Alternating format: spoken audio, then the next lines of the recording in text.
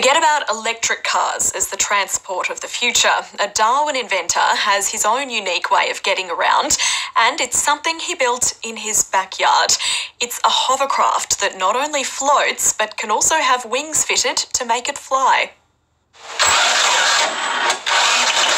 From a young age, flight enthusiast James Greenberger has dreamed of building a hovercraft. Now that dream is blowing the leaves away in his front yard. So about when I was 12, I wanted to build this hovercraft called a Pegasus I found on the internet.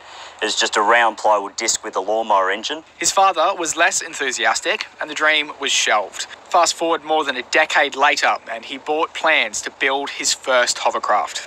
At the same time as deciding that small one, I wanted to build the big one, but I thought it would be a safer option and economical option to start with a small one. His first attempt was a write-off, and so he bought plans for a second, much larger hovercraft, complete with detachable wings.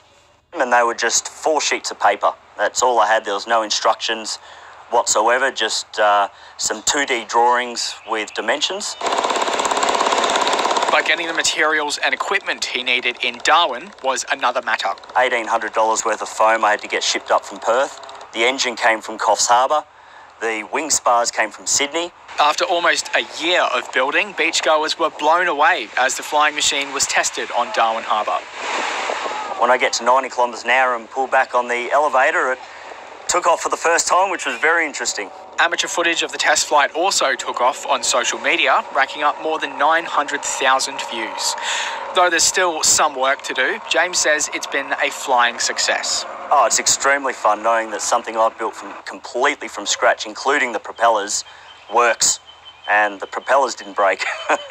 After a paint job, it will be taken to the water again in July for Darwin's Beer Can Regatta. Mitchell Abram, ABC News, Darwin. Now